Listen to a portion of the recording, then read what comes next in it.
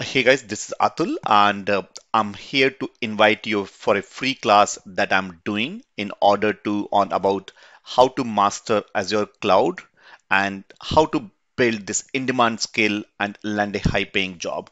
So I'll quickly do a walkthrough in terms of what I'm planning. So and a little bit background about why I'm doing this.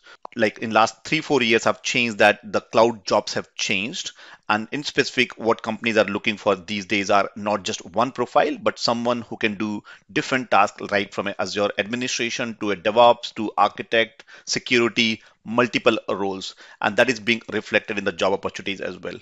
So I'm planning to do this free class that I said earlier, and let me show you what exactly I'm planning and covering in this particular class. So I'm going to give you a complete 12-week roadmap so that you can take it and learn it in a step-by-step manner, thinking from what all things you should be doing. And I'll explain that in a minute, what all we're going to cover that. But also going to give you the 30 plus hands-on lab that you must be performing, right from basics to the basic core services like storage, identity and access management, compute, networking, databases, and few other things, high availability, security, etc. So, and also the project work that you should be doing. We'll talk about the project work as well that you should help or you should do so that you get a higher paid job. So we'll begin our session with Azure Basic. I'm going to bring a Microsoft expert as well to talk about this. So we'll begin with Azure Basics, about covering about Azure landscapes. We'll also talk about region and availability zone, similar concept as you do look have in probably in AWS if you're coming from AWS background. We'll briefly touch base with what is resources, what are resource groups, and what are the different tools that are available in order to manage your cloud. So things like console, the CLI, the portal, etc. as well. We'll also briefly touch base about the different type of Azure services and the console walkthrough. And then what all things from if you're a beginner, these are the hands-on lab you should be beginning with. Then we'll talk about compute and storage. We'll keep it high level, the different type of compute which are available, things like virtual machine, app services, containers, Kubernetes, and virtual desktop. We'll also touch base with the storage, different storage account, and how does this VM that uses or how VM uses the storage that available, or how the containers or Kubernetes deployment on Azure and Azure app services and databases.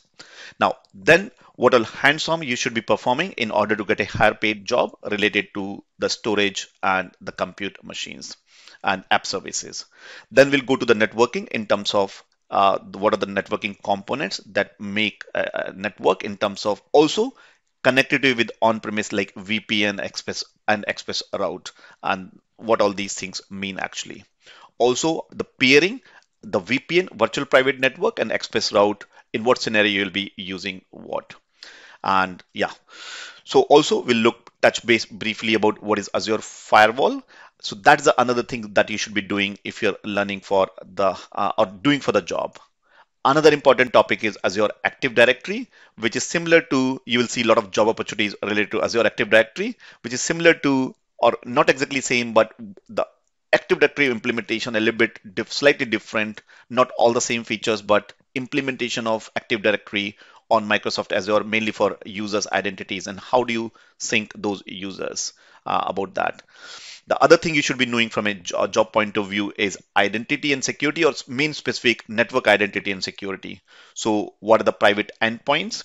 What are the service principal, manage identity, and the other services within that. Now, another common important things you should be doing for jobs is Azure DevOps, including Terraform.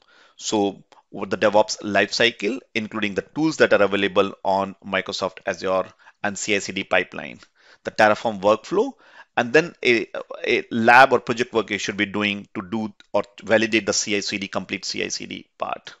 So that's and the associated hands-on lab.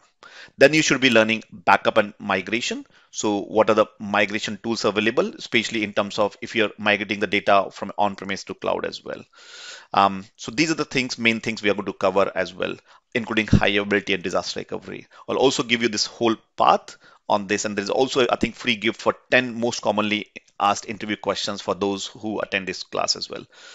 So if you're interested, let me know. There'll be put in a comment section that, and if I see enough demand, then probably I'm planning to do this session, and I might add some more content also let me know what specific questions or topics that you want me to cover, maybe career related questions as well. So we'll talk about extensive project work you should be doing. All the project work will help you in getting a job as well. So with that, let me know in the comment section. And if you're interested, if you think this session will be useful for others, do share with that as well. Once I finish all the slides, then I'll let you know and will inform in the chat window once this session is available.